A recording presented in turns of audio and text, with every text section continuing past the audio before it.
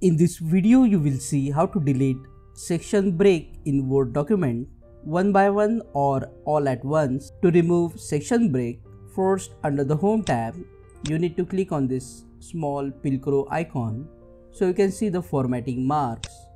After clicking on this icon, you will see this Pilcrow icons, and now the section breaks will be visible. You can scroll through your document and see the section breaks and delete them.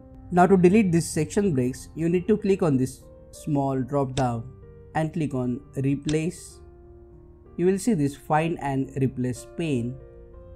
Now click on the drop down small triangle and select the option section break. Or you can also directly type "B" in the search bar.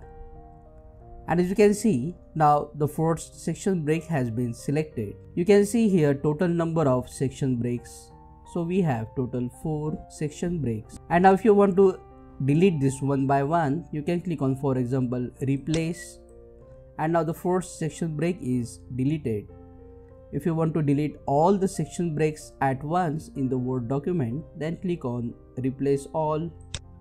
And this will delete all the section breaks from your Word document. After finishing, click back on the Pilcrow icon to hide the formatting marks. Click on that like button, comment below and let me know if this video solved your problem. And check out these useful videos related to Microsoft Word. Subscribe and press the bell icon.